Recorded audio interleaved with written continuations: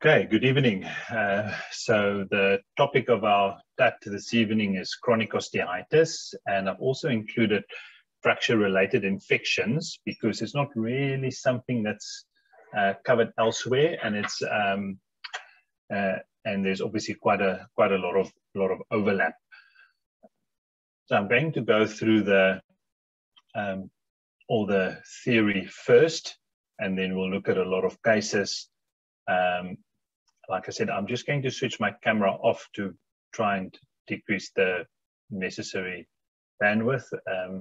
If there is any questions, interrupt me at any time. Either put up your hand or just put on your mic and shout.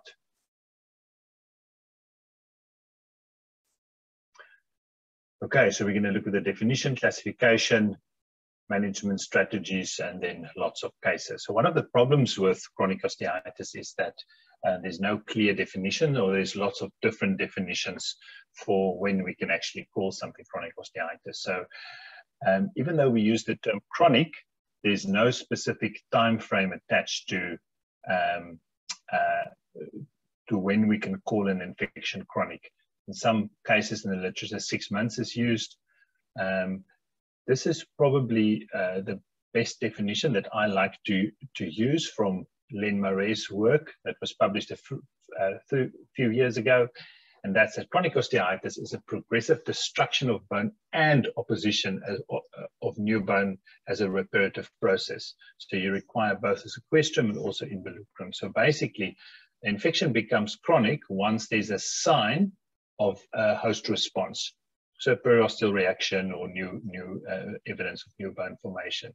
Sieni in 2011 simply defined chronic osteitis as a biofilm-based infection of bone, which is also useful. So chronic osteitis can be secondary to hematogenous osteitis. So acute hematogenous osteitis, mostly a childhood disease, and then if it's not appropriately managed, and or if it presents late, can become chronic.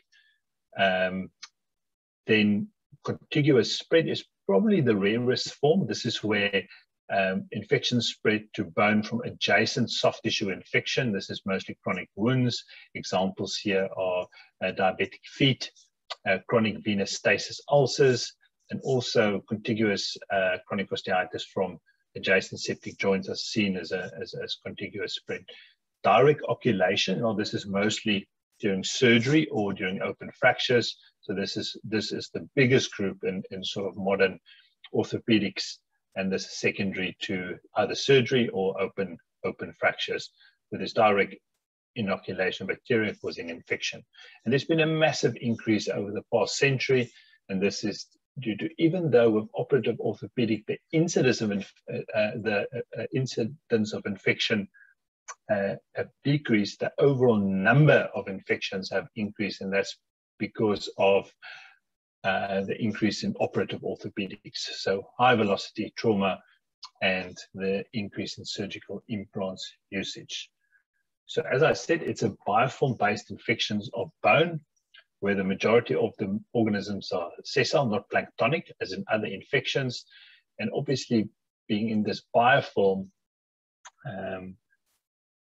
increases the resistance of the infection against traditional treatment methods. And I like this one statement from an article that said, once attached to a biofilm, once a biofilm is attached to a non-viable surface, the only way to eradicate it is to terminate the host of physically removing it. Now, in dealing with people, we can't always terminate the host, unfortunately. Okay, so basically, a biofilm is this glycocalyx that's made of polysaccharides, where there's lots of bacteria, and through different mechanisms, the resistance of the infection can be increased up to 1,000-fold. And it's difficult to penetrate, and there's only certain treatment strategies that we need to use to be active against a biofilm. So there are various different classification systems for chronic osteitis. And why is it so difficult to classify? Well, firstly, it includes such a wide variety of clinical scenarios.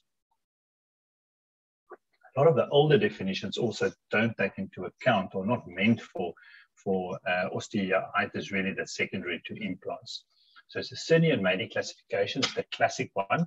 They described the original patient cohort in 1985, and they had 189 patients, of which they managed to salvage them in 143. It was the first classification system really to guide treatment, but didn't actually intend to include implant-related sepsis. It was really meant for chronic osteitis secondary to hematogenous spread, and they divided to chronic osteitis into one of 4 subtypes: type 1, 2, 3, 4, where 1 is medullary, 2 is superficial, 3 is localized, and 4 is diffused. They also described a host classification system, which is useful, and we'll discuss that a little bit later. Hoffman modified this a little bit later, and this is only really changing the terminology, and this is the classification system that we, or I, still like to use at this time, where type 1 is medullary infection, 2 is cortical, 3 is corticomedullary, and 4 is structural. Then there's a few other classifications that I wouldn't sort of expect you guys to know the whole classification system, but there are some aspects of it that's quite useful. And I'll just go through them. So Romano was the first Italian infection surgeon, and he was the first guy to really look at infection post-fracture fixation. And he described this classification system that's called the ICS classification, that stands for infection, callus, and stability. And he divided the infection into type 1, 2, and 3. Type 1 infection does stable fixation with progressive union. Type 2, there's stable fixation, no progressive union. And type 3, unstable fixation, absence of union. And that really guided, one of the classifications that guides our management of infected fracture or fracture-related infections. We'll discuss a bit more about that. This is quite a comprehensive classification, the so-called 7-item comprehensive classification system. And you can see here that they've taken more factors into consideration, including the clinical presentation, the area of the leg, of the body, the microorganism, whether there's a bone defect or not, or whether there's a soft tissue defect or not. Unfortunately, like in all comprehensive classification system, once a classification system is so complex that you can't remember it out of the top of your head, then it's not really useful in clinical practice. So Len Marais, as part of his PhD, published a series of articles, and he published this modified staging system for chronic osteomyelitis, which is really what I use. And this is the using the same anatomical classification as the Cerney and Maeder, but he went into more detail, classifying hosts into type A, B, and C, just like Cerney and Maeder, but taking more modern host risk factors into consideration, including HIV, which wasn't around at the time of Cerney and Maeder. Also something worthwhile knowing about, this is called the Bach classification from Martin McNally from the Bone Infection Unit in Oxford. He described the Bach classification. Again, it's not something I routinely use, but there's a few aspects of it that's important. Bach is an acronym that stands for, B is for bone involvement, A is for antimicrobial options, C is for coverage by soft tissue, and H is for hostages. And then classify the infections into uncomplicated, complex, and limited options. And the limited option ones basically is infections where there's no real chance of success with attempted curative surgery. What's important here that you can see in chronic osteitis, where there's a joint, adjacent joint involved, it immediately becomes a complex chronic infection of a joint. It's very difficult to eradicate without resecting the joint. So this is one useful thing from this classification, that the moment the joint's involved, it becomes complex, and you're less likely to succeed compared to uncomplicated chronic osteitis. So my take when it comes to the classification is the Cerney and Maeder anatomical classification remains the sort of gold standard that we use. It's simple, it's reproducible, and it guides treatment. Use the Maritz modified staging system to stratify the host, and just think of the Romano classification to guide the treatment of fracture-related infections. Any questions up to this point about the classification? So the overall principles of management, and you can see that there's a lot of repetition here, but this is basically like when you present any complex trauma case that you would mention the ABCDs, your ATLS principles, ABCDs, it should become practice when you manage these complex cases, that you should manage things like optimizing the host. So first step in management is patient optimization, surgery, and then culture-specific antibiotics. We'll go into a little bit more detail. So you want to classify the local disease. To decide on the local classification helps you to think of the different treatment options. If you just use this term, stratify and optimize the host in the exam, you know, that tells us you've thought about that. You thought about classifying the host, but also identifying potential aspects from the host that can be optimized prior to surgery. Pathogen identification, I put in brackets a little bit. It's rarely nowadays that we do a initial biopsy to identify the pathogen prior to definitive surgery, but sometimes if the diagnosis is unclear, we would do that. And then the surgical debridement is made up of, surgical treatment is made up of debridement, specimen collection, dead space management, soft tissue and bony reconstruction, and then culture-directed antibiotic therapy. This is the host stratification system described by Len Marais. And for someone to be a type B host, you can have fewer than three minor risk factors, systemic or local. And once you have one major risk factor or three and more minor risk factors, you become a type C host. This is a picture from our weekly multidisciplinary team meeting in the bone infection unit. And the important message here that these are very complex patients. Lots of them had multiple previous operations, have comorbidities, and very important to manage these in a multidisciplinary team setting. You don't all have to be in a bone and joint infection unit, but you should pull all the resources you have together and discuss these patients on a regular basis to try and achieve a good result. Unfortunately, there's not many of the host factors that we can change. Things like nutrition, anemia, diabetic control, thyroid control, low vitamin D, depression, alcohol use, and smoking can sometimes be optimized perioperatively. And also, don't forget to look at the local vasculature. So sometimes when someone has poor blood supply to his leg, that can be altered by referring the patient to a vascular surgeon and having revascularization of his limb.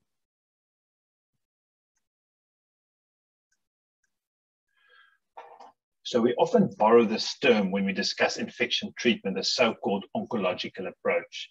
And this is a phrase we use in tumor patients where we say we use a disciplinary approach in a specialized unit to get an accurate tissue diagnosis, local and systemic staging, excision of the tumor, and then chemotherapy. And this can be adapted to infection where we also need to do local staging, stage the host, so systemic stage and surgery, although here we don't have to cut out the tumor, so we use the term judicious, which means you just cut out what is necessary, and then chemotherapy, which is antibiotics. So just looking a little bit general at the management strategy and the history, very important to ask about previous procedures and antibiotic history. These are specific cases that where you're unsure whether there is infection present. So no sinus, no hard signs of infection, but there's a non-union and the patient has increased pain. Patients often don't volunteer the fact that they had an infection. So I see a patient in my rooms, they say they never had any problems of infection after their fracture fixation. But then on interrogation, I said, oh yes, but the wound did take 2 months to heal, and I had multiple back dressings and I had multiple courses of augmentin by the surgeon. So specifically ask about multiple procedures, prolonged wound healing, and antibiotics after fracture fixation. General examination, specifically locally, looking at the state of the soft tissue, neurovascular status, examination. There's no real place in acute infection or chronic infection for a CRP, definitely no role in local sepsis for a PCT. ESR only really useful in people that are HIV negative and HIV positive patients that are chronically raised, but it can be useful in HIV negative patients and also sometimes to monitor a trend. I routinely do an albumin, HbA1c, HIV test, and vitamin D, and optimize those if they're not optimally treated. Anatomical imaging, I'll start with an X-ray. When it comes to special investigation, well, when I worked in the bone infection unit in the UK, every patient had a CT and an MRI scan. So obviously the CT is good to look at bony anatomy, so for C sequestrum and better than an MRI scan. But the MRI scan gives a lot of extra information, shows soft tissue collection, edema or in the soft tissue in the bone. So for most of the cases, especially with an implant, I use an MRI scan and on top of an X-ray, and I don't routinely get a CT scan for these cases as well. So for me, I can see enough of the bony anatomy on the MRI scan that I usually don't need a CT scan. So micro, just important here. Again, there's no place for wound or sinus swabs. That's just like, basically swabbing the disc. So we want tissue samples, do it mostly open because this patient almost always need other surgery as well. We want multiple specimens. We don't want to biopsy the devitalized tissue. So if there's a large open sinus, we want to remove all of that tissue, and we want to biopsy the tissue after the obvious infected devitalized tissue has been removed, because otherwise, just like a sinus can be colonized by other pathogens, this can also basically have organisms that's not representative of these that actually cause the infection. Extended cultures, well, routinely at our lab, all orthopedic specimens are cultured for 2 weeks, so you don't have to write on the form extended cultures. It automatically happens if you write it's a query infected implant or orthopedic infection. However, if you work in another place, you must be sure these are often low virulence organisms. And this is very important. To increase your yield, you need the patient to be off antibiotics for at least 2 weeks. So unless the patient is systemically unwell or has large abscess or extensive cellulitis, stop antibiotics. The patient is on antibiotics and wait 2 weeks before your sampling. This is the management algorithm from Len Marais' article, which is quite useful to basically dictate the management. And you can see here that the first question is what host status the patient is. And unfortunately, your outcome is very much related to the patient host status. In other words, in a type C host with a large structural osteitis, there might be no realistic chance of success, and it's better to consider salvage procedures, which could either be nothing or amputation. So in order to achieve success, we need a thorough debridement, we need a competent and optimized host response, and we need pathogen-specific antibiotics. What are the poor prognostic indicators for success? Well, if you just look at micro, if you have a mixed infection, the chance of success is lower than a single sensitive organism.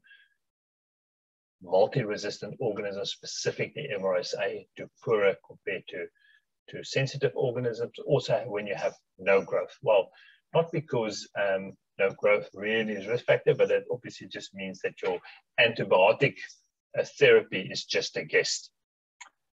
Also, poor host status increases your chance of treatment failure.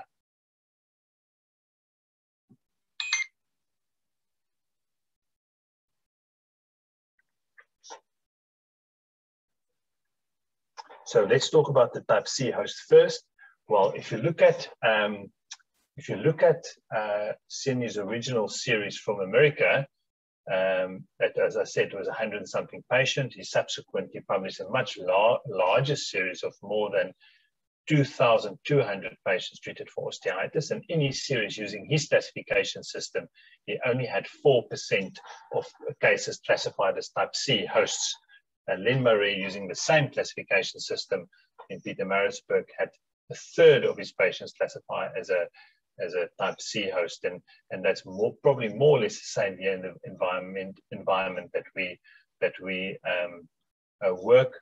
Probably a third of our patients type C hosts. So with that, to taken that into consideration when we select patients for management. So the treatment in type C host, we say, is palliative treatment, and this can be chronic suppressive antibiotic therapy. Now, that's another debate that one can talk about, is that I still firmly believe that all even palliative chronic suppressive antibiotic therapy should be culture specific. In other words, if you want to treat someone with suppressive antibiotics, you should still at least do a biopsy to get a tissue culture, because otherwise it's just as good as guessing.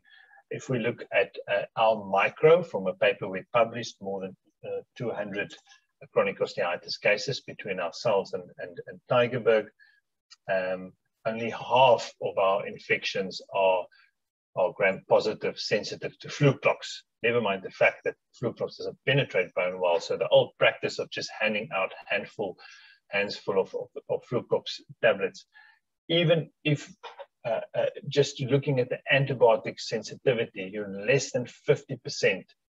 You have a less than 50% chance of covering that organism with the antibiotic that you're handing out. So palliative care can be suppressive, it can be skillful neglect, so just nothing. If patient presents with a large abscess, you can just do an IND or an intralesional debridement to decrease the infective burden, get cultures, and treat the patient with suppressive antibiotics. And then other salvage options like amputation. But sometimes when a patient have a leg that they can walk on with a sinus, they're better off, keeping their leg, especially if the access to a prosthetic is not always predictable. And this is as you can see, that part of the treatment management protocol by Len. So in type A and type B host, here we'll embark on a curative treatment strategy, and our aim is to do a thorough debridement. The term we like to use is judicious. This is not a tumor. We don't have to cut it out with a margin. In other words, the aim of our treatment is not to remove all infected tissue, because infected tissue that's still vascularized, antibiotics can reach. Dead tissue, antibiotic can't reach. So the term judicious just basically means to cut out what is necessary. And so we remove all devitalized tissue, both bone and soft tissue, because the infected tissue that's still vascularized can be targeted with antibiotics. Then we want to further dilute the infected version by lavage. There's no proof that antiseptics makes a difference, so we just use normal saline. and high volume, low pressure wash. You need to manage the dead space, and I'll tell you a little bit more about that now. Skeletal stabilization if necessary, and then soft tissue and bony reconstruction if indicated. So CNE initially published very rigid treatment guidelines. In other words, for type 1, you needed to do an unroofing and dead space management. For type 2, decortication, soft tissue cover. Later, himself abandoned these rigid guidelines and advocated a more tailor-made approach for each patient, which is what we do. However, we use guidelines to guide our treatment according to the guidelines, and then individualize it for each patient. And he said that you should ask 3 questions. Is there a need for soft tissue reconstruction? Is there mechanical integrity of the remaining bone? And should you have to manage the dead space? So just a little bit about the debridement. As I said, judicious is a term we like to use at the moment. This is like anything in the exam. The moment you say judicious, then the examiners know that you know up to date with the most recent literature, and that you're using the correct terminology. Margin, there's no clear guide for the margin. Some literature, 5 millimeters is used. Like I said, this is not a tumor. You don't have to cut out. You just need to remove all the devitalized tissue. So we like to use the term judicious. You want at least 4 tissue specimens, and then thorough irrigation. And then, so if you just summarize the treatment, the surgical strategy, as I said here from Len's article, debridement, dead space management, soft tissue reconstruction, skeletal reconstruction if it's necessary, and adjuvant antibiotics. So why do we need to manage the dead space? Well, Sini gave this quote in his original article. It said, any bone void which fill with hematoma or fluid, which provides a poorly vascularized environment conducive for residual organisms to proliferate. So once you leave a large cavity that will just fill with blood, which becomes poorly vascularized scar tissue, which is again a poorly vascularized area where organisms can proliferate. Guys, just excuse me 1 second so I can just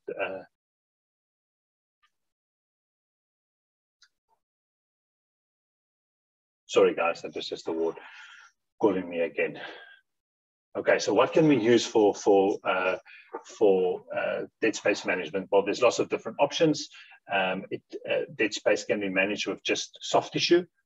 So this can be just basically shortening. So for bone, so if we have resected some bone and we shorten it, that can help us to fill the dead space. Sometimes back therapy can be used as specifically as a bridge therapy. And then a flap, especially in superficial cases, can be our dead space management. And then one of our mainstays of dead space management is what we call synthetic grafts that will also have the added benefit of giving local antibiotics. And these can be absorbable or non-absorbable. Historically, we use gentamicin beads. You know, the downside to that is you needed the second stage to just remove the beads and just to remove the beads. But now we use synthetic absorbable carriers that does not have to be removed. So what's the ideal void filler? Well, the ideal void filler is biocompatible, bioabsorbable, elutes high levels of local antibiotics, and able to provide mechanical strength and osteoconductive.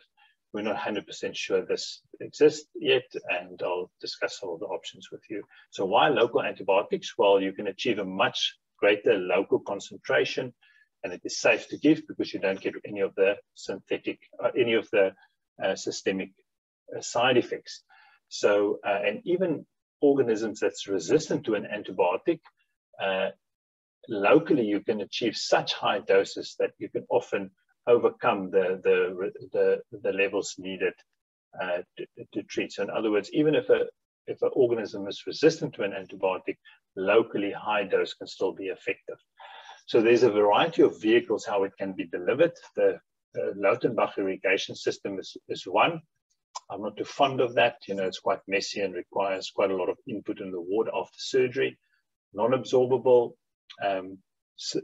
cement beads or spacers, and then absorbable, you get collagen sponges like Garacol or Colatemp.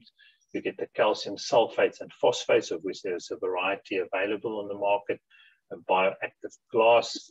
It's not a antibiotic per se, more antiseptic, because it kills organisms by decreasing the pH.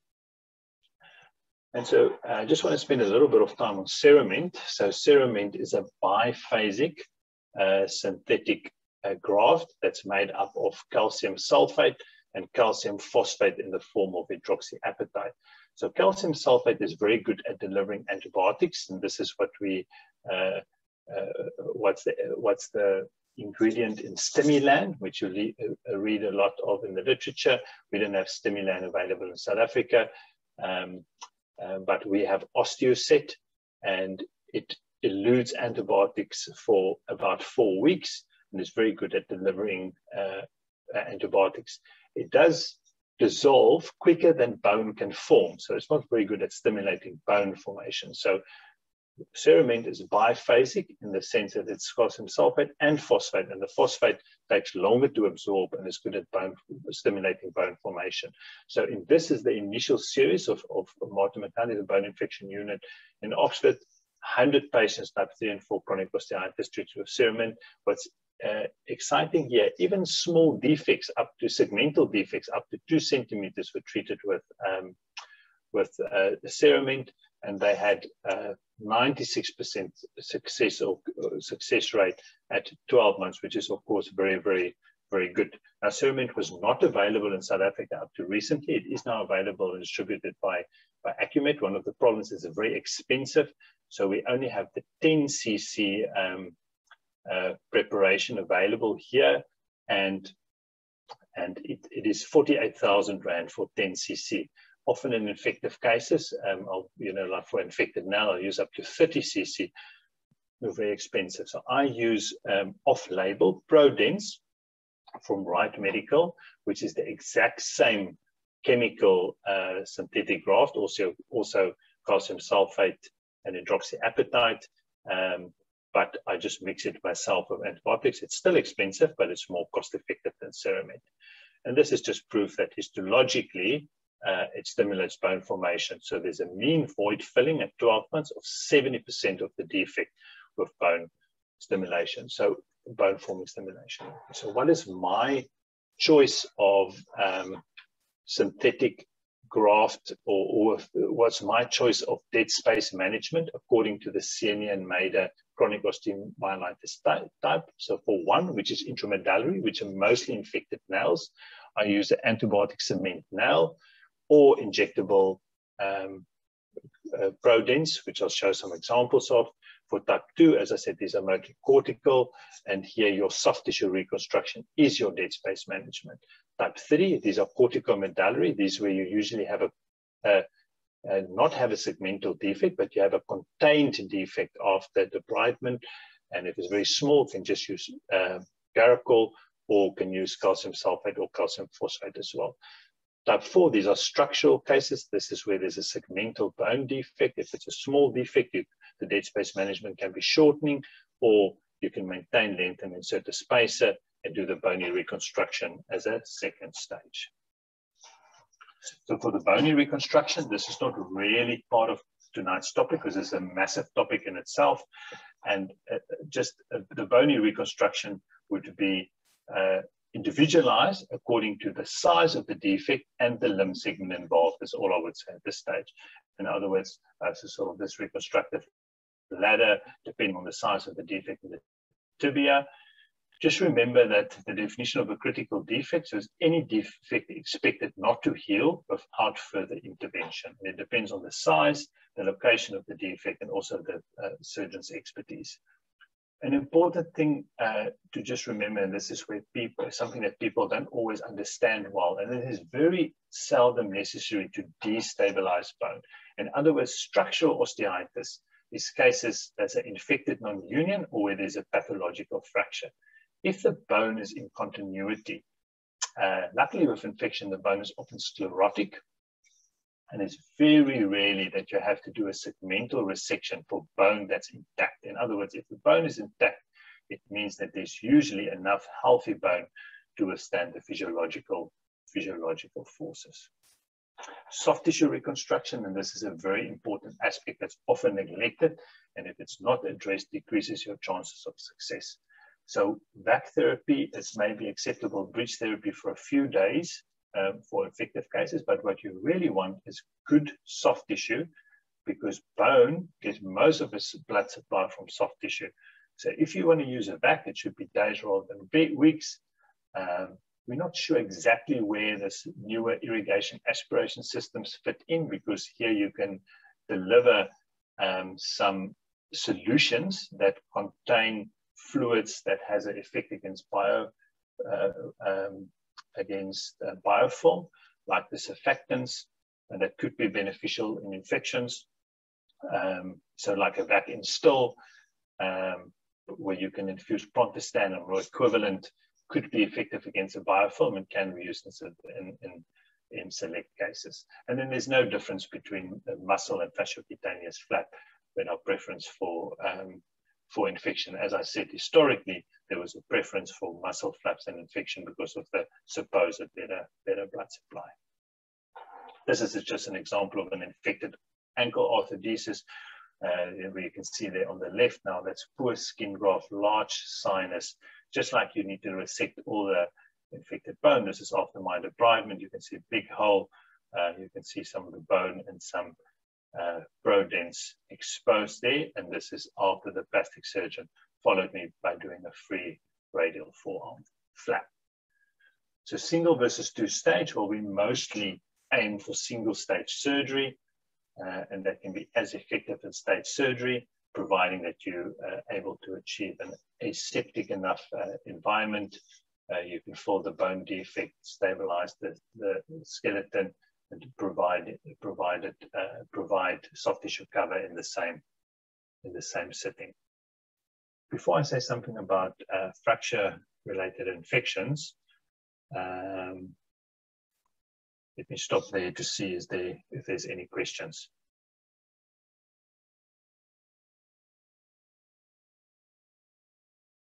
Any questions? Okay, now, this is very confusing, I understand, because there's obviously an overlap between fracture-related infection and chronic osteitis. So obviously chronic osteitis, the terminology does not include acute infections, and then fracture-related infections can be acute, or it can later become chronic. And then the terminology of chronic osteomyelitis would also be relevant to use. So one of the problems with fracture-related infections historically compared to prosthetic joint infection is that there's been a lot of work going into prosthetic joint infections to have a uniform diagnostic strategies, treatment strategies, and less work has been done historically on fracture-related infection. Luckily, that's changed, and recently there's been big international working group looking at fracture-related infection. So fracture-related infections, or FRIs and PJIs, both address orthopedic implant-related infection, but there's important differences. In fracture-related infection, you also have to consider that there's a bony injury that might be united or might not. There's often a poor soft tissue, and you also have to think of the patient condition, other injuries, and so forth. But one good thing about fracture-related infection is that there's the potential to remove the implant following union, and that's why the approach is slightly different. Of course, with a PJI, your eventual aim is to have a infection-free joint. With a fracture-related infection, you might have residual infection until union, which you can address after union. So it's a very important slide, specifically for those doing exams. This is how we diagnose it. So there's both confirmatory and suggestive criteria. So pre-surgery or pre-operatively, a confirmatory criteria would be a fistule or a sinus, or in surgery, the presence of pus. Then post-operatively, confirmatory criteria is a positive cultures from 2 specimens, or the presence of more than 5 polymorphs per high microscopy field. So in other words, histology can also help making a definitive diagnosis. So if the patient have a sinus, basically they have a fracture-related infection. You don't need any of the further criteria present. If there's no hard sign, so there's no sinus, then you look at the suggestive criteria, which can be preoperatively, clinical signs such as warmth, redness, radiologically, so signs of loosening, periosteal reaction, new joint diffusion, elevated inflammatory markers, or persistence of new onset wound, wound drainage. And then there's multiple surgical options, just biopsy, and there's cases where we would consider chronic suppressive antibiotic therapy, and where we need the diagnosis prior to definitive surgery. The term DARE also applies to fracture-related infection, which is debridement, antibiotics, and implant retention. And here, sometimes we just have to do an implant exchange or removal. And again, in some cases, there might be no realistic chance of success, and the only option is an amputation. Again, the surgical principles are exactly the same. Bone and soft tissue debridement, dead space management with local antibiotics, skeletal stabilization, and then managing the defect, both of the bone and the soft tissue. There's no clear guidelines on the duration of infection in fracture-related infection. When is it acute and when does it become chronic? Some sources use less than 6 weeks or more than 6 weeks, but this is not included in the definition. Specifically, this is important when we look at whether you can retain the implant. So one is less likely to eradicate the infection while you retain the implant with an increase in duration. And there's no clear cut-off, but after 10 to 12 weeks, you're unlikely to successfully eradicate the infection while retaining the implant. Sometimes we might still choose to retain the implant because the fracture might be very close to union and it might be a nail that's well fixed, but you're less likely to be successful in eradicating the infection after 10 to 8 weeks. And this is just a graphic representation of that. You can see here early on, so 0 to 3 weeks, you've got a 86 to 100% success rate with eradicating infection while maintaining the implant. This with washout, debridement, culture-specific antibiotics, and that decreases over time. So after 10 weeks, it drops down to like sort of below 67%. So what to do with the implant? Well, implants can be either removed, it can be exchanged, or it can be retained. And this depends from case to case on the duration, the stability of the fixation, the potential to unite, the integrity of the soft tissue, and the susceptibility of the pathogen. Nails versus plate. Well, a nail is an independent risk factor for not being able to eradicate the infection, because obviously the nail normally involves, spans the whole bone. However, nail fixation is so biologic that even with residual infection, you often still get union. That's in most nail cases with infection, we can successfully, especially the early ones, successfully, even if we can't eradicate the infection, we can successfully suppress the infection until union. And the reason why there's no specific time frames is that all the evidence base is unable to give us specific safe intervals. So this is an example of an early fracture-related infection with a nail that you can see as well fixed following the gunshot, a draining sinus, but well fixed, no signs of loosening, potential to unite. So we treat this with suppressive, culture-specific suppressive antibiotic therapy, so wash out, special sampling, and culture-specific antibiotics. Versus this case, except for the hypertrophic non-union, you can see a large lucency. This nail is rattling around in the canal and it's infected, and there's no chance of disuniting if you try and retain the nail. Again, same from Len's article. So with fracture-related infection, providing the fixation is stable and there's progressive union or potential to unite, you can retain your implant. So those are the two important provisions for you to retain your implant. If the fixation is not stable or there's no progress in union, then it's infected non-union and you need to treat it as a type 4 osteitis, which is segmental resection and then manage the bone defect.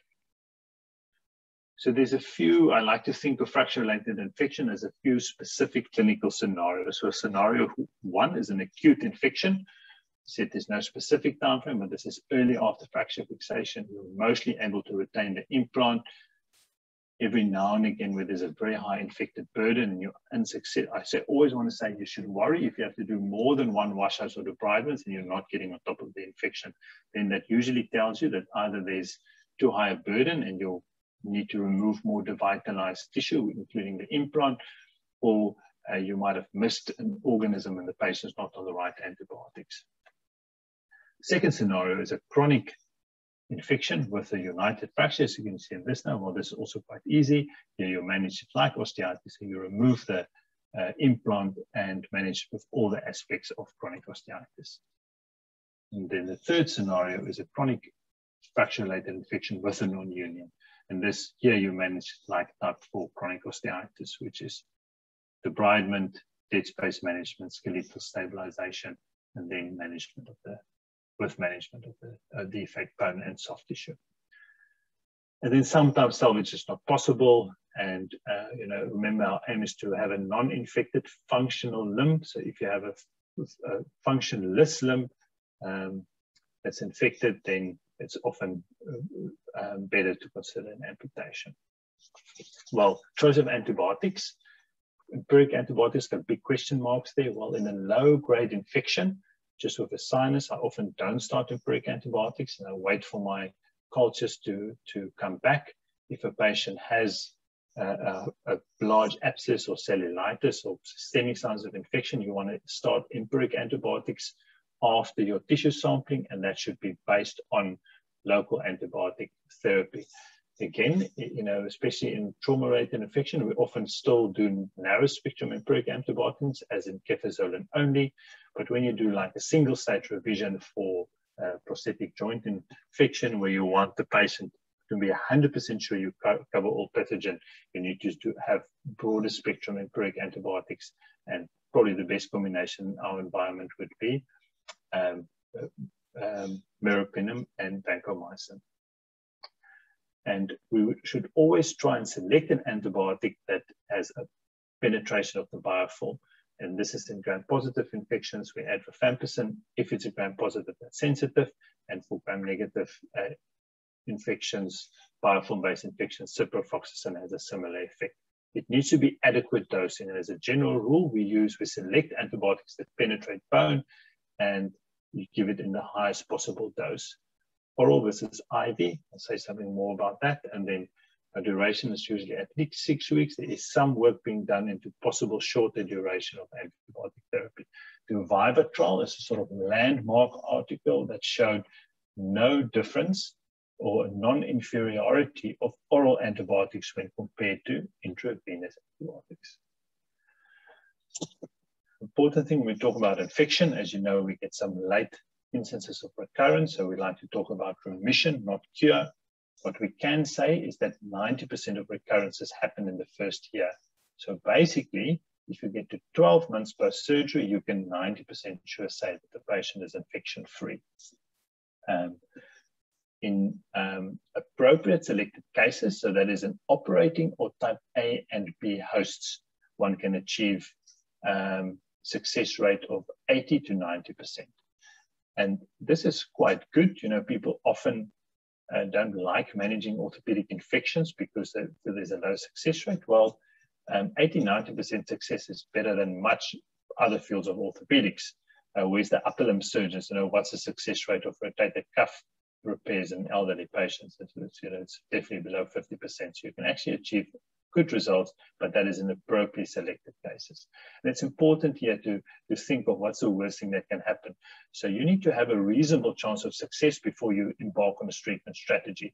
Let's say a patient have a fairly functional limb with a draining sinus, and now you go into a large resection and it does not work, then the patient's often worse off than they were before the surgery. So you need to have a reasonable chance of success. And other common complication of treatment is antibiotic side effects.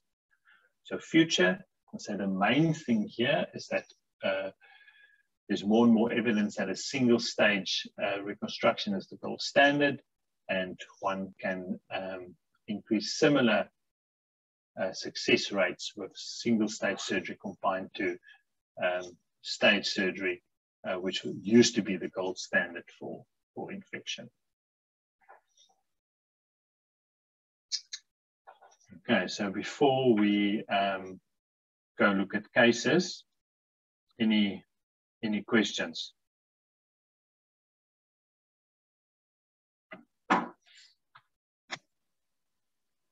Nothing. Okay, perfect. Let's move on to some cases. And now let me just look at the participants here.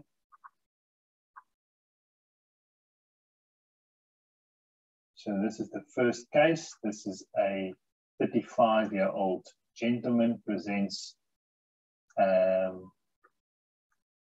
can't remember exactly how long, but a few weeks after IMNL for a gunshot of the tibia, and he presents with a draining sinus. So let me just look at the list here. Omar, you're here. Do you want to have a go? Do you want to tell me what we're dealing with and what you would do? Can you hear me, Rob? Yes, I can hear you. Yeah.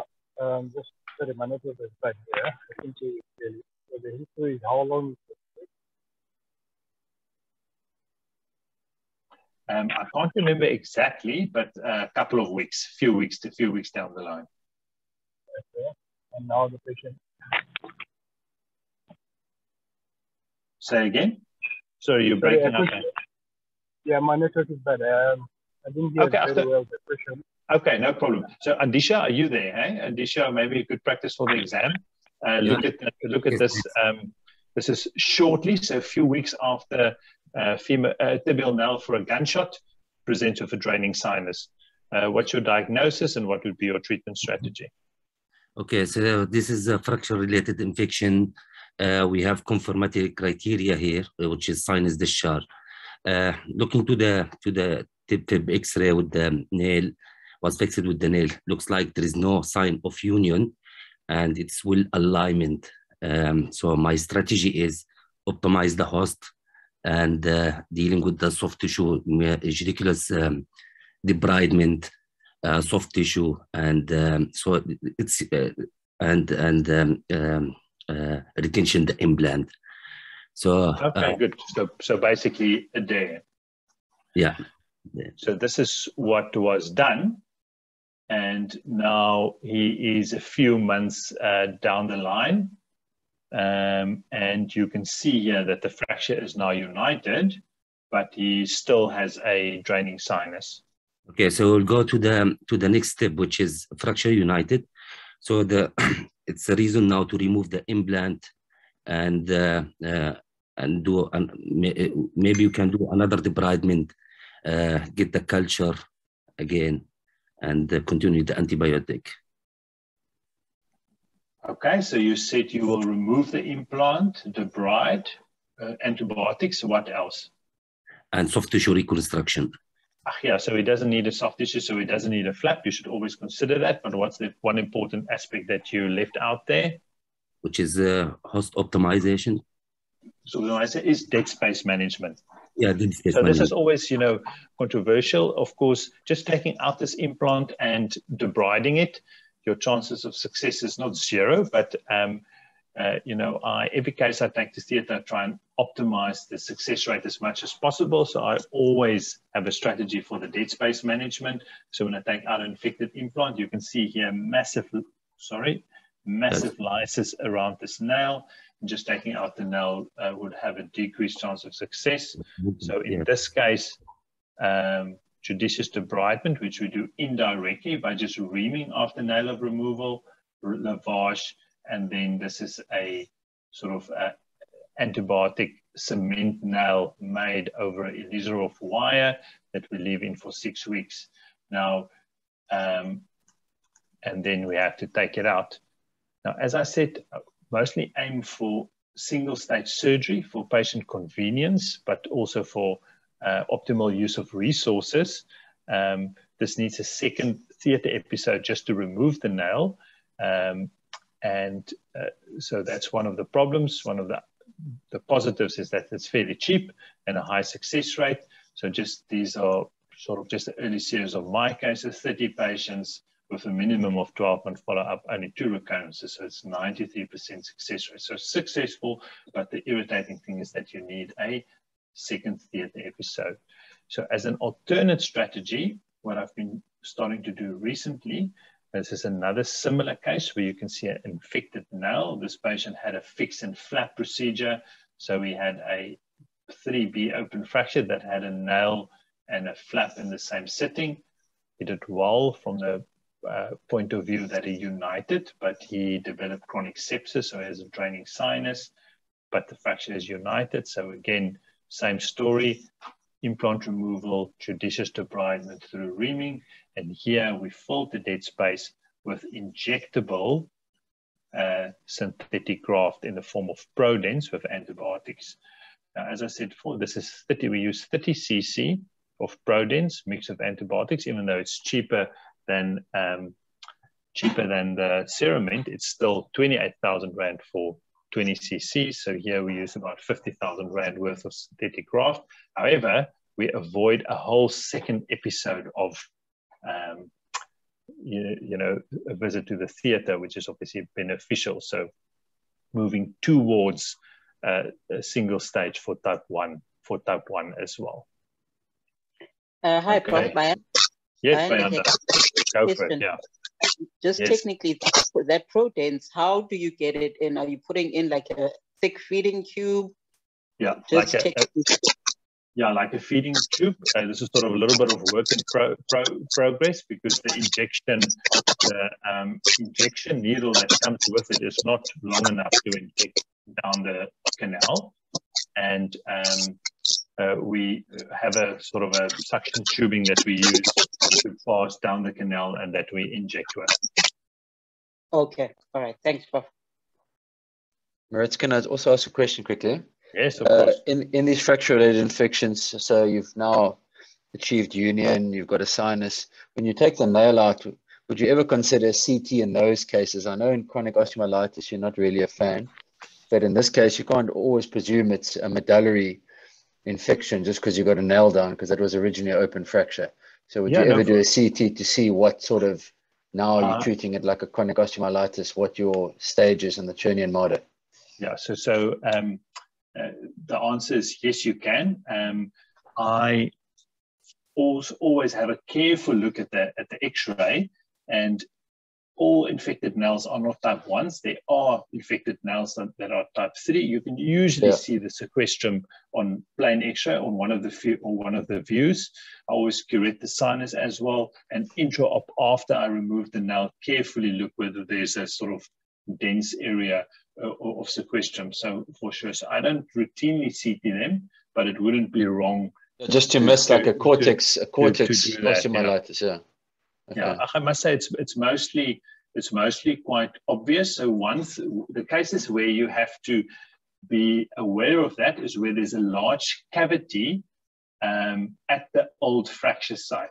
So most infected nail, the sinus is at the screw site, because that's basically a communication of the intramedullary canal to the outside, and the intramedullary sepsis tract around the screw holes. So if there's a large sinus at the old fracture site, then you should carefully look that cavity to make sure that there's not a small cortical sequestrum there. And one of the treatment failures, of the two treatment failures that then nail, was a case that had a small sequestrum, and after nail removal and cement nail, they still developed a sinus, and the MRI then showed a small sequestrum in the cortex. But that's one out of 30. Okay, fair enough. So not really worth it. Okay, thanks. Okay, cool. Hi, Maritz. Yes, Ashling.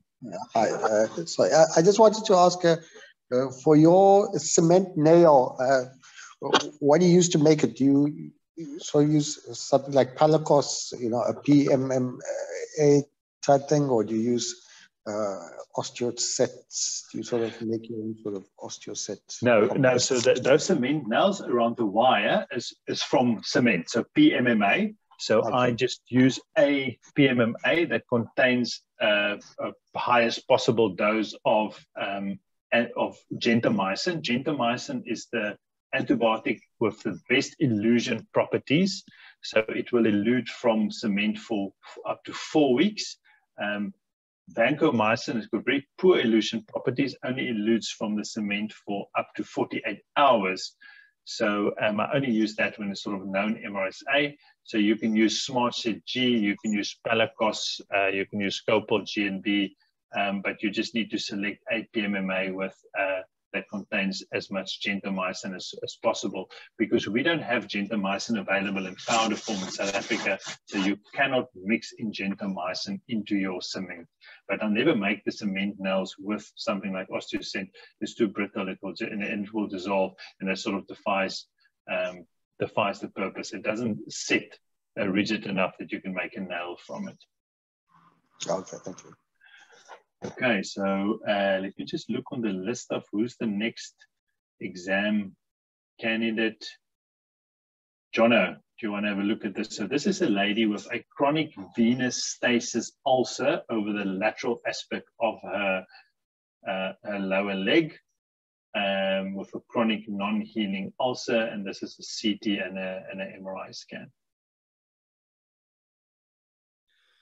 Yeah, thanks, Maritz. So looking at an AP X-ray and then an MRI sequence, coronal plane, as you said, you can see she's got some, you can see that the soft tissue's contracted over the fibula on the lateral side, and she's got some bone changes, some sort of patchy lysis throughout the fibula with what looks like it could be osteomyelitis of the fibula.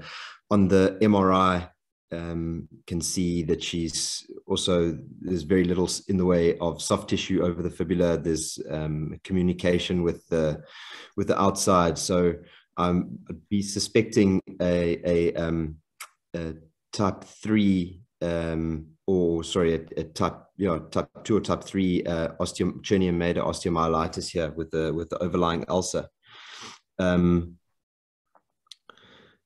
Okay, and what would be your treatment strategy? So I'd want to just, I mean, this is essentially classifying the local disease. So decide whether it was stage 2 or 3.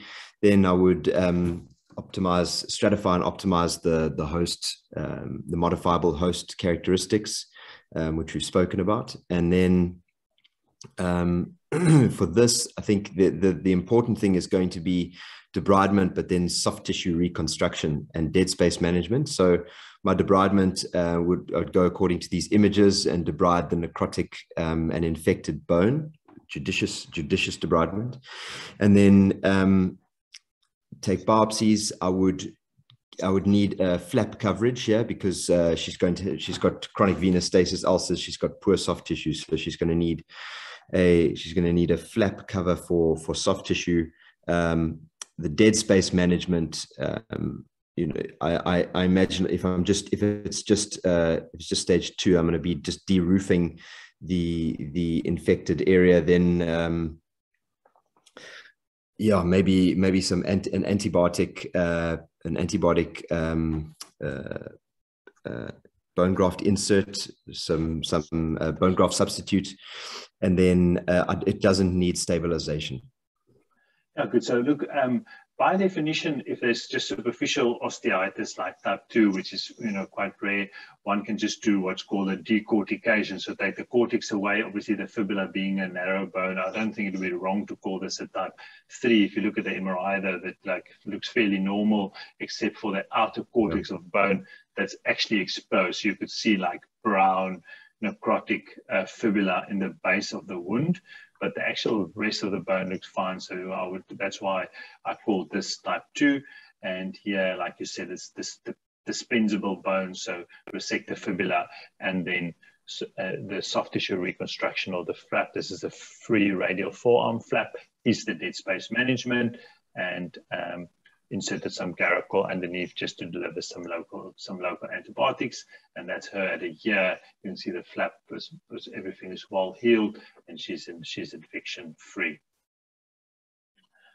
Okay, so this is if we look down the list now, Jonoa Chichi.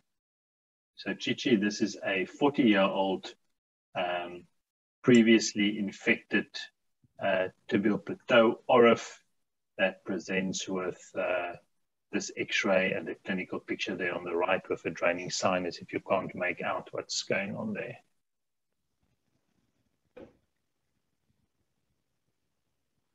Can you hear me, Chichi?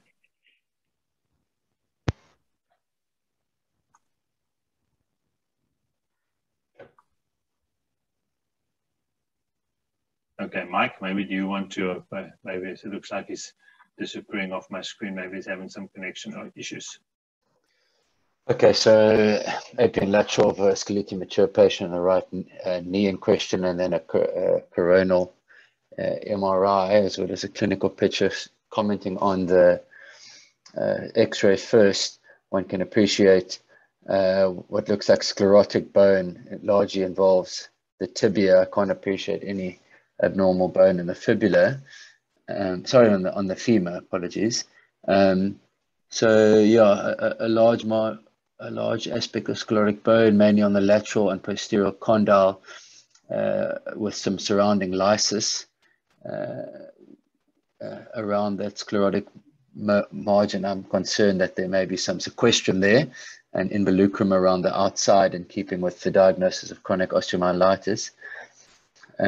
Commenting on the MRI, you can appreciate that large dead space, or the large hypo-intense area, which looks highly suspicious of a sequestrum, a large section of dead bone with hyper-intensity around the outside, which may be a joint reaction in the beginning of an involucrum. And then the clinical picture shows a sinus on the left, which is one of the confirmatory, well, not confirmatory signs, but highly suspicious. Yeah, it is a confirmatory sign of chronic osteomyelitis. Oh, sorry. My plan here first would be to stage this. It looks like there's still a little bit of structure here. I'm not convinced this is unstructural, so a grade 3 on the Chernia and Marder. I would like to optimize the host, particularly with modifiable risk factors. Then I would like to get sequestrectomy and a biopsy and treat this with appropriate antibiotics, as well as dead space management for this large sequestrum that I'm going to take out. And then I would also have to assess what soft tissue reconstruction is needed once I do a judicious debridement of this wound. I expect quite a large soft tissue defect that I'm going to have to consider my soft tissue closures for. Yeah, so obviously difficult without history. So here you can see that that hyperdense area just below the plateau is actually previous. They took the plate out and they put in Genta beads. Okay, and, so I can just see one note on this black. Yes, for sure, sequestrum is hypo-intense. However, sequestrum will never be this big, because remember, sequestrum is cortical bone. So, okay, fair enough. So a sliver. So if you see such a large hypodense area in a cavity with osteitis, it's often air. And I know, Ahmad seen a case recently with me with a whole distal femur at this hypodense area on MRI, and I often get a phone call from the radiologist asking what's in the leg, and it's air. Because through the sinus, there's a large airflow cavity. Okay. Okay. So this is, and not in this case, because this is the cement that's hypodense, but if you see a large hypodense area like this, is often air. Okay, so this is what was done. So here you can see this was just filled with osteoset. This is the bead. You can see the whole cavity is filled. He had a free ALT flap in the same sitting. And like I said, if the bone's in continuity, you call it a type 3. It's very seldom or never that you have to destabilize the bone with your resection. And here you can see at 6 weeks, can you see here, there's a little bit of osteoset left. So this thing about osteoset, it dissolves, it delivers antibiotics, but it doesn't really stimulate bone formation. So there ends up being a cavity again. And this is at 3 years, you can see a good clinical outcome and no signs of a recurrence. Just going back to the chat there, sorry, I think it's Kim. I only saw that comment late asking about an MRI or ankle involvement for that case. Yes, for sure. That's on the one of the benefits of doing an MRI scan. And in that case, though, there was no ankle involvement. So the MRI scan excluded ankle involvement. Okay, so let's see. Chichi says he's got connection issues. Then let's just next on the list here. Pravesh, do you want to look at this case? This is a 33-year-old male, previous grade 3A open tibia, treated in an X-fix, and now presents with a draining sinus type A host. Yes, Maurice, can you hear me? Yes, we can hear you. Go ahead, what do you think? Again, so this is a fracture-related infection because there is a confirmatory criteria and there was a fracture that was treated. And basically in this X-ray, it's an AP X-ray of the tib fib that shows a non-united fracture of the mid-shaft junction, proximal two-third, distal third of the tibia. There was also a fibular fracture that seems united. And there is signs of soft tissue sort of infection. And we know that there is a confirmatory criteria, so it will be a fracture-related infection. And how long was the X-fix kept for? Probably more than 6 weeks. So it's already a chronic FRI with a confirmatory criteria. So in this case, again, we will go with our principles of classifying the type of infection using the Cherney and Madej classification. That would be probably localized, probably. I think it should be a type 2 or 3 again. But the fracture is complete. I think it's a diffuse, probably a type 4. Yeah, so the bone here, the bone's not in continuity. So this is an infected non-union. So it's a type 4, according to the Cherney and Madej classification. Yeah, so then again, it's a type A host, so stratify optimization of the host. And then we'll have to go to our principle of chronic osteomyelitis to manage this non-union infected non-union FRI. So would be judicious debridement of the wound, of soft tissue and bony debridement. First of all, an MRI, yes, to assess to what extent we need to debride, to assess the sequestrum and involuntary formation, and any where the sinus tract is going to know up to where we need to debride. Yeah. So I think, MRI is it's a nice to have, it's not a must have, but it does help you to plan. And then you can just go to theater with a better, otherwise you have to have a lot of plus minuses. You can here cut down to sort of bleeding bone. But it's nice if you have an MRI scan before, you can plan here that you're probably, you can see there's no normal marrow signal in this bone. If you go back here, so you can see that a lot of that sclerotic bone doesn't really have much sort of blood supply, and that's obviously needs to be resected, whereas there's some abnormal marrow signal here, but that bone should still have blood supply, and then basically the resection that was needed matched exactly that error on MRI scan, and then that just helps you to plan the surgery. So here you end up with a bone defect, and then I would just say the answer,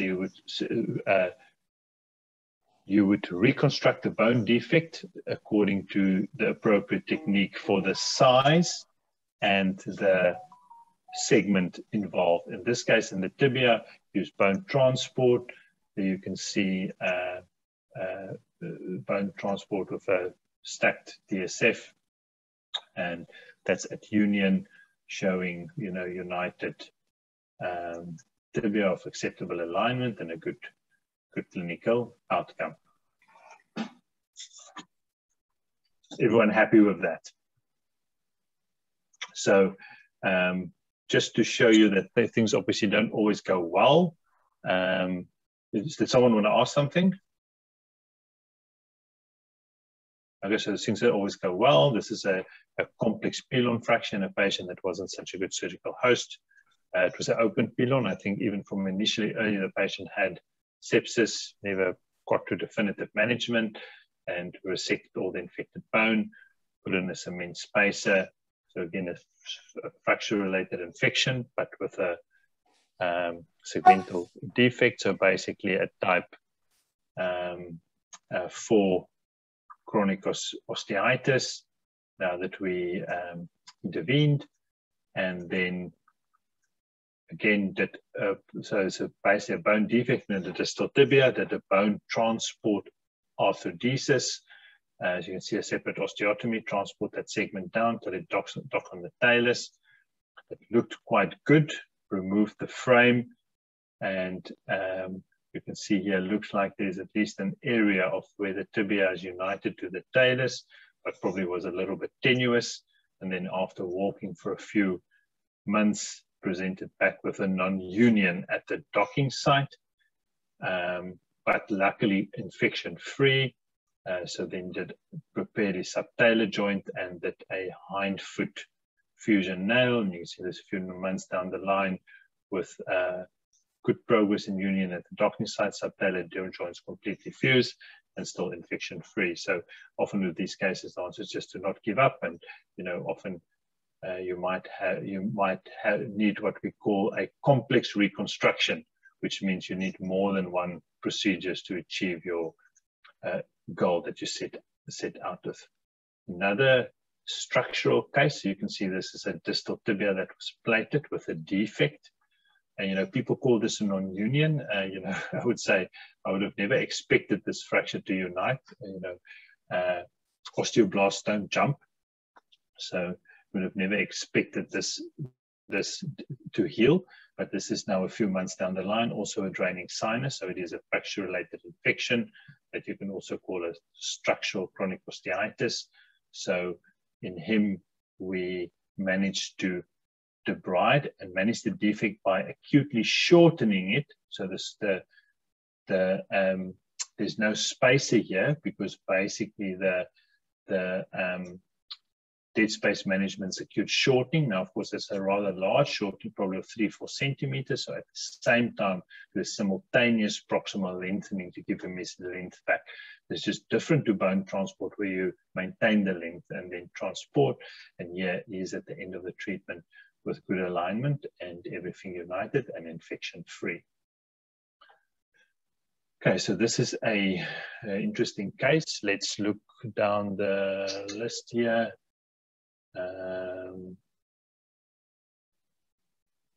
Pravesh, you've had a go. Dalroy, I think anyone doing exams have had a go. Dalroy, do you want to look at this and tell me what you think? Hi, Maritz. So it's a 41-year-old, yeah, I can hear you well, 41-year-old that presents with a pathological fracture after trivial trauma. It's a proximal third transverse fracture through a lytic lesion. Not marked soft tissue swelling. It's noted on the X-ray. It's in slight varus and shortened. MRI. Yeah, I don't know. It's a single slice. The main reason for that MRI is to just show, because you're looking at this is someone not known with infection that just presents with a pathological fracture. Even though there's features of infection, yeah, we wanted to rule out what would be more common, a pathological fracture through a tumor or a metastasis, but on the MRI scan confirmed features of chronic osteitis.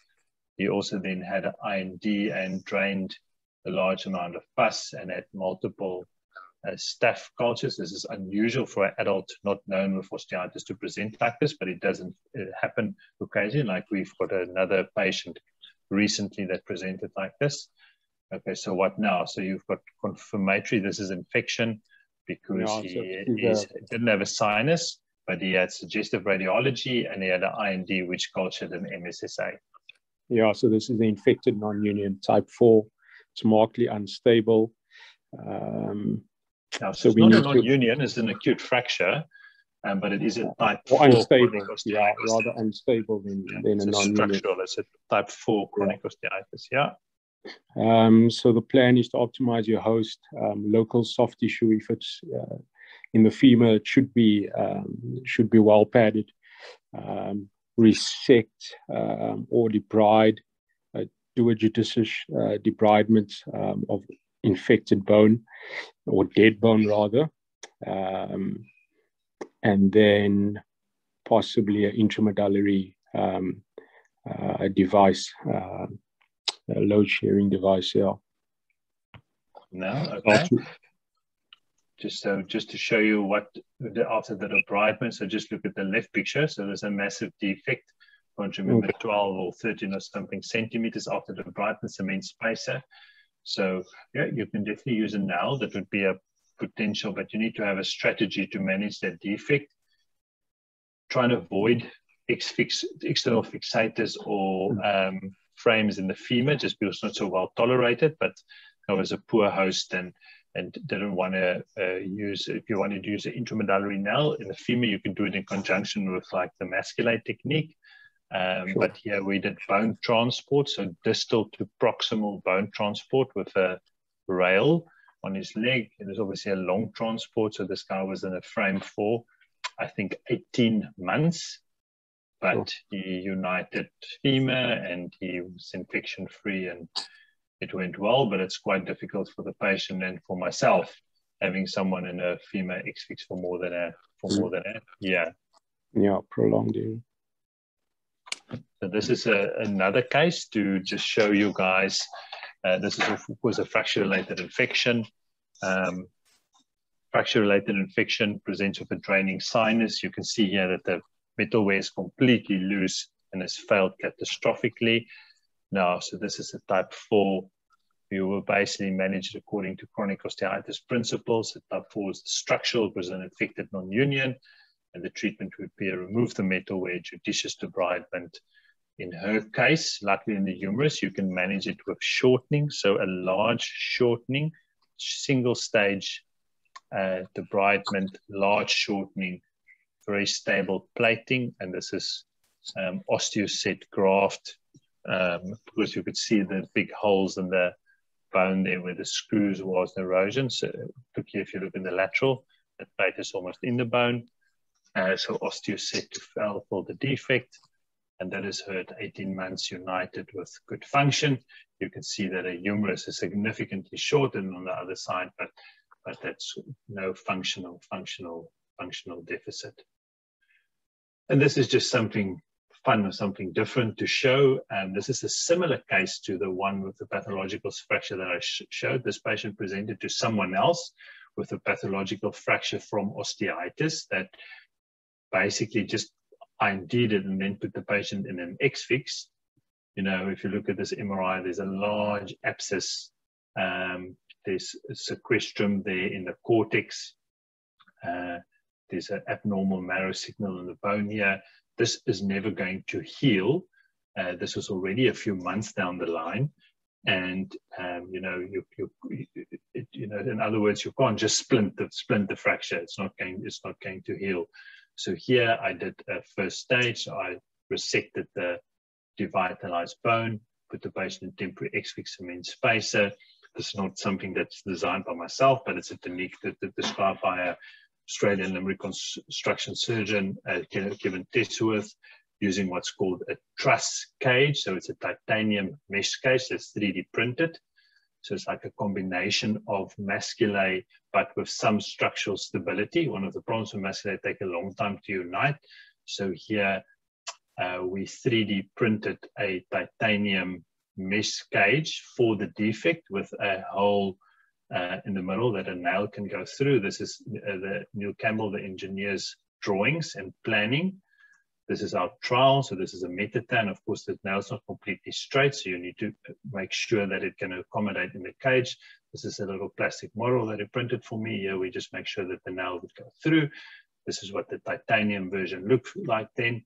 Then we use REMA, the RIA system, REMA irrigator aspirator system, to harvest graft from the other leg. And cancellous graft, we pack it in this cage, so the cage would give immediate stability, but then with time would also provide some structural stability. And here you can see this is a couple of weeks after the surgery, the cage in place.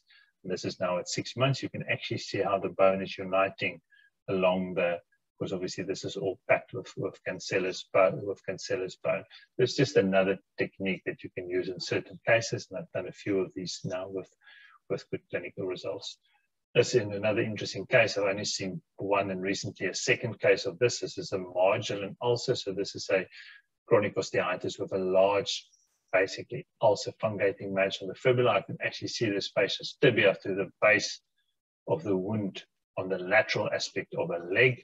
And something so aggressive, you should always worry about metastasis. And she was an IV heroin addict that had this chronic infection and kept injecting in trying to hope to get something into a system, and had a marginal ulcer the ulcer of her lower leg, and we treated that with amputation.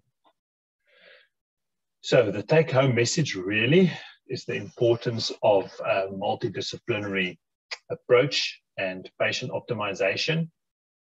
To remember that there's no single strategy that will be successful in all cases. We do have guidelines though, which if you follow the guidelines every time and you individualize it for every case, that you can achieve success in a high percentage of cases. Thank you very much. That's all from my side. Do you guys have any questions? Hi, Maritz. It's Ashley. That titanium cage, what sort of the maximum size of defect you can use it for in like female? I don't think there's any clear cutoff, and you know, the technique was first described by a small case series, I think of 4 cases, and that same unit then later published 17. I think they've done 40 odd cases now. I think in South Africa, we've done about 7 or 8 cases that I know of between myself and Nandu. The biggest one I've done is was about 8 or 9 centimeters. I do think you can go longer. You know, one of the ways that it works, obviously, is that in time you want bone to form. So you need to make sure that you can harvest enough cancellous bone to manage that defect. But there's no clear cutoff. And some of the cases described in the literature has got bigger defects, but the biggest one I've had is 8 centimeter defect. Okay, thanks. Anyone else? Any other questions?